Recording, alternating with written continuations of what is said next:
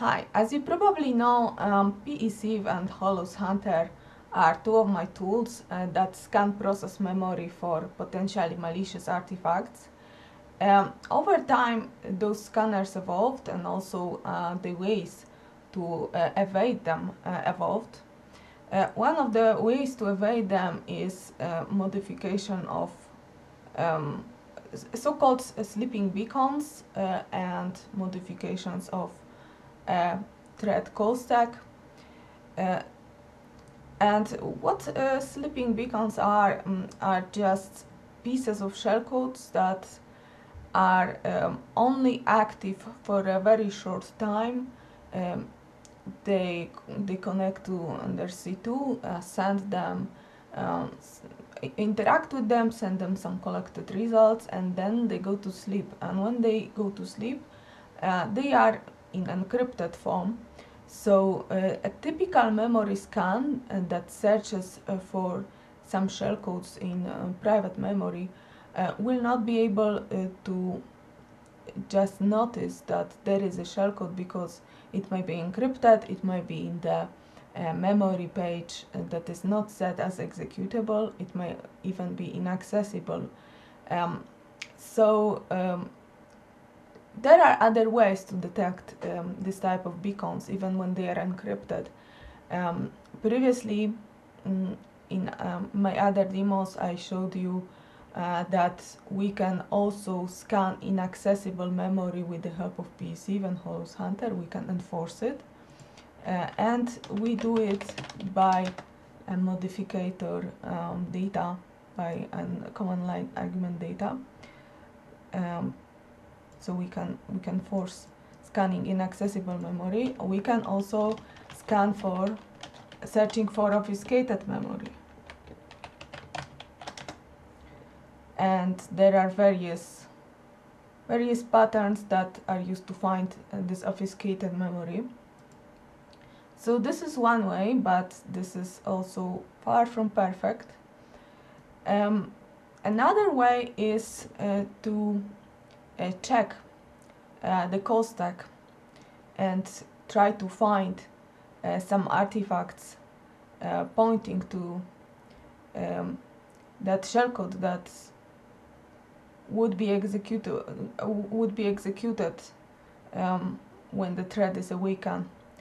But there are also ways to evade this type of detection, because the call stack can be modified and can be altered in the way that we no longer see the shellcode on the call stack. We no longer know where this thread will resume upon the awakening.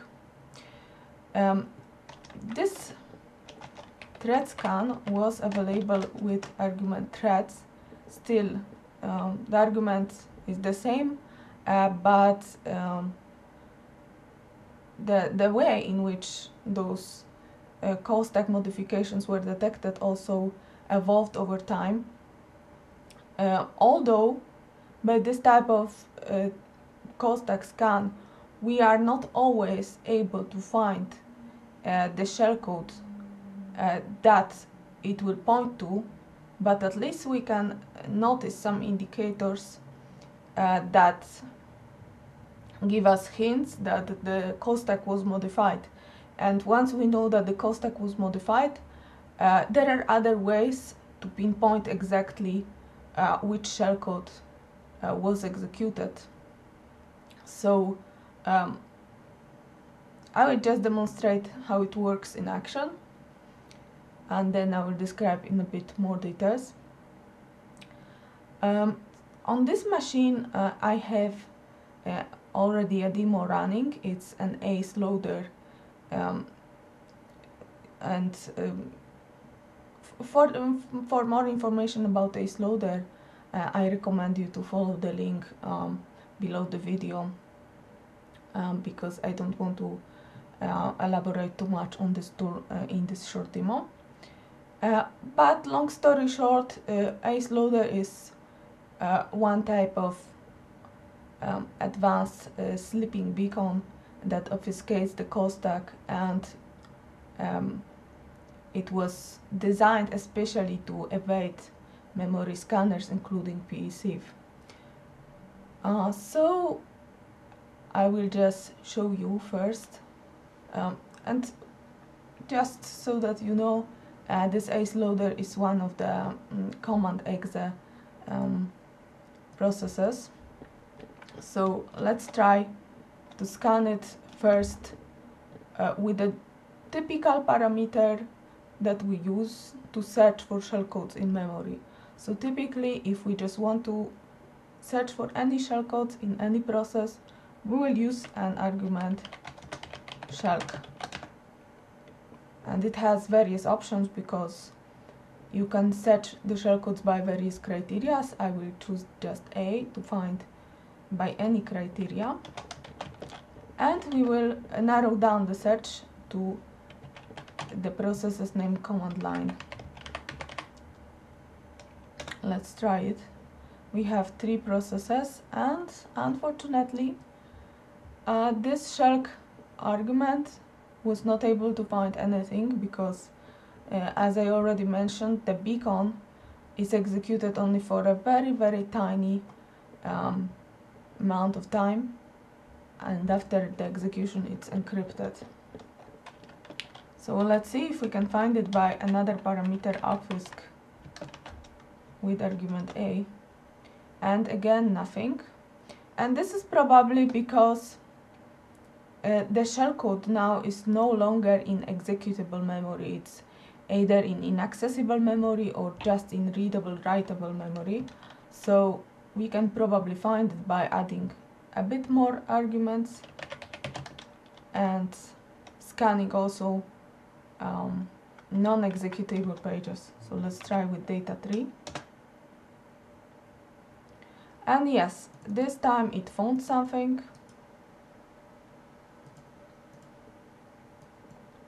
It found those encrypted blocks. It didn't find our shellcodes in a plain text form.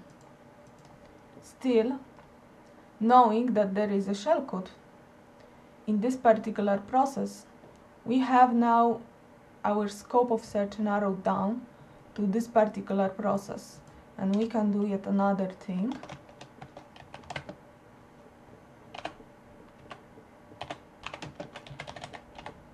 And scan this process in a loop. And when we scan this process in a loop, even if the shellcode is in its plain form for a very small period of time, we will be able to catch it and then dump it. And I think this is the easiest way to grab it. But of course we cannot have an effective detection of this type if we don't know in which process to search, if we don't know where exactly our shellcode can be located, then scanning all the processes this way is just too much.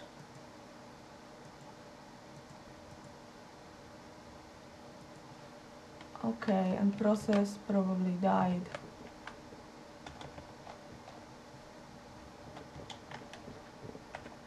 So this process died in between. So I will do another thing and do the implants to another process.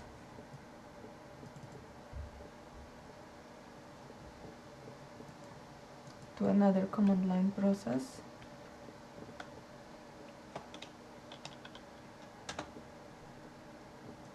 No, it didn't die.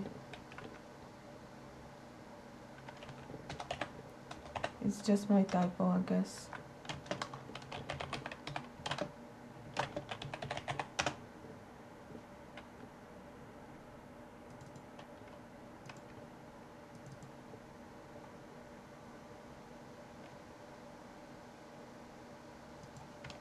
Let's try with uniquely.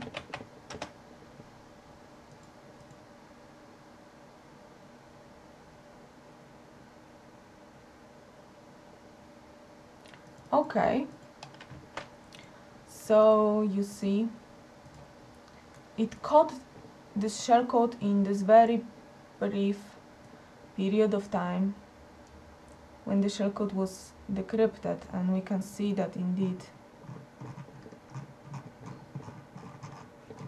it looks valid. It looks like maybe there is some PE loaded as well, or maybe not.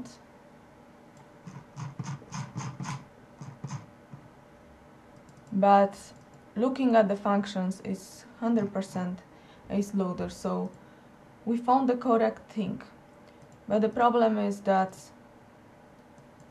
this way of searching is so inefficient that, of course, we need to first narrow down our scope of search. And to do so, one way I just showed that we can scan for all the obfuscation patterns, and we can scan non-accessible or non-executable memory as well. But the problem with this method is when we scan plenty of processes at the same time, it will give false positives, and it is inevitable because process may have some data block with high entropy, which is indistinguishable with some encrypted block of shellcode. So this way may work, but if we scan many of the processes, we need something better. So just to solve this problem, we can use the thread scan and search for we can scan all the processes and the call stacks of those processes and see if there is any call stack that looks suspicious, that look like there was something altered in this. So let's give it a try, and I'm scanning right now all the processes.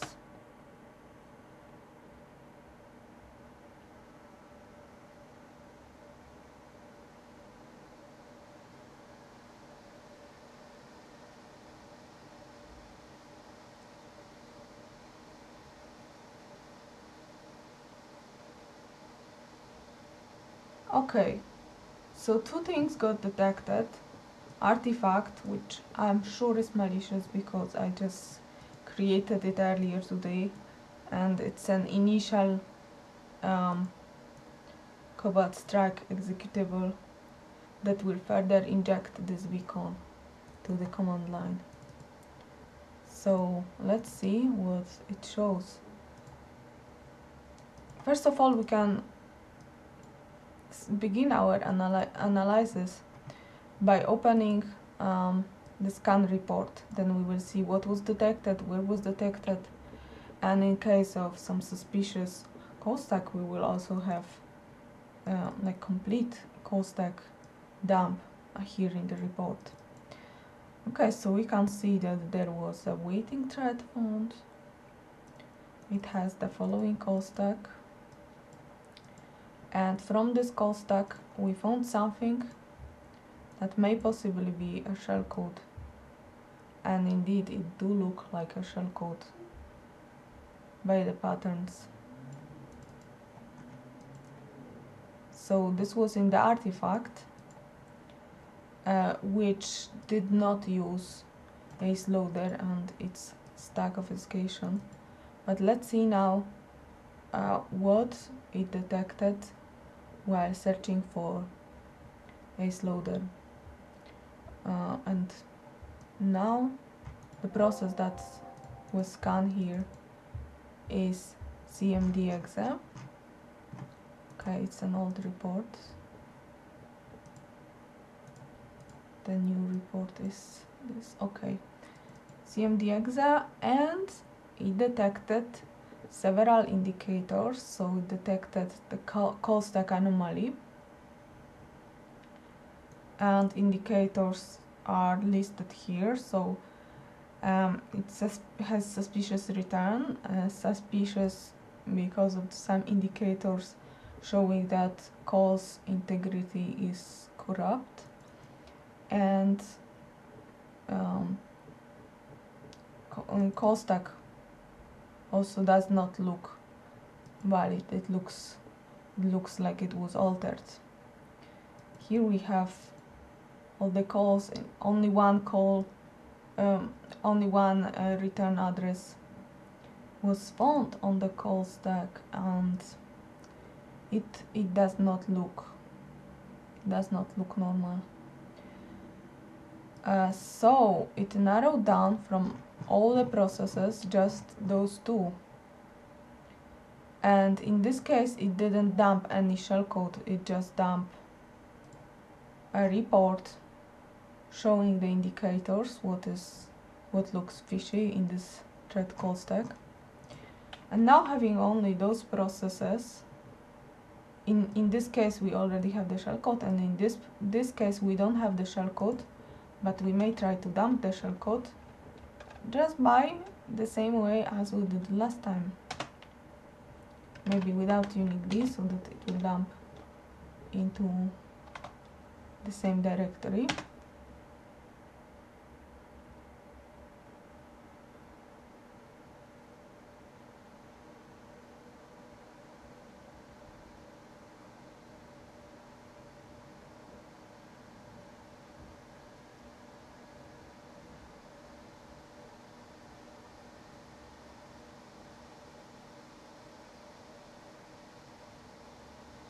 And we got it.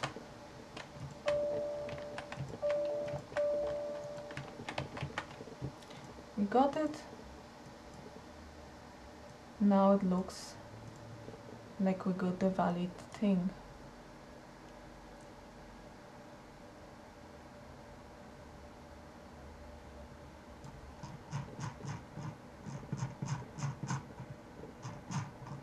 Yes, it has the functions that are typical for AceLdr, so I can confirm that it is AceLdr. So yeah, this is how the thread call stack scan evolved. Of course, there are various methods to obfuscate call stack, so just play with it, have fun, and give me some feedback if it detected your sleeping beacons or not. And it keeps evolving, so stay tuned. Thank you, bye.